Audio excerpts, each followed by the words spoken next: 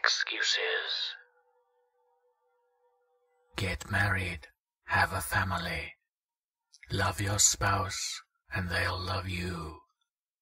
Have kids, build a happy life for your children. Now do that again. Cheat on your wife and start a secret family. Have more families if necessary. Let the tension build. Bring them all together. Explain yourself. And, finally, kill all of them. Now bathe in their blood. Bask in the gore.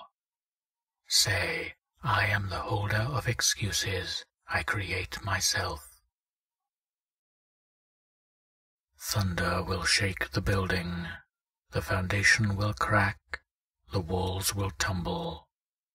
If you are alive, a thing not unlike a man will approach you. You are not the holder of excuses. I am he, father of lies and creator of sin. I am not, was not, and never will be. Another will appear saying, the both of you have created me, the true holder of excuses, with your lies.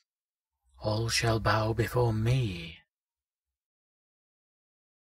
Many will appear, each claiming to be the true holder.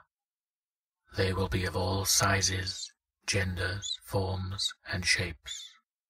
You must step forward and say, people, calm down. There has clearly been a mix-up.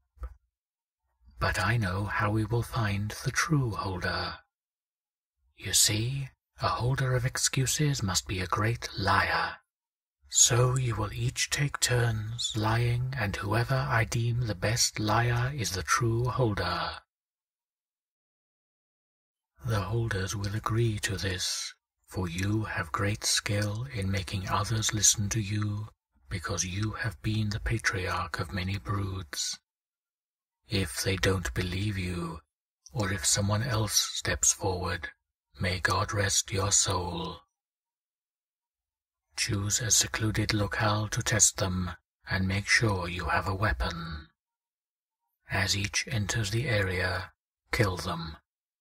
You will have won the contest and rightly be given the liar's note. The note will convince any literate mortal to trust you and believe you, unless they already know the nature of the note. The note is Object 460 of 538. When they come together, it will be because of excuses.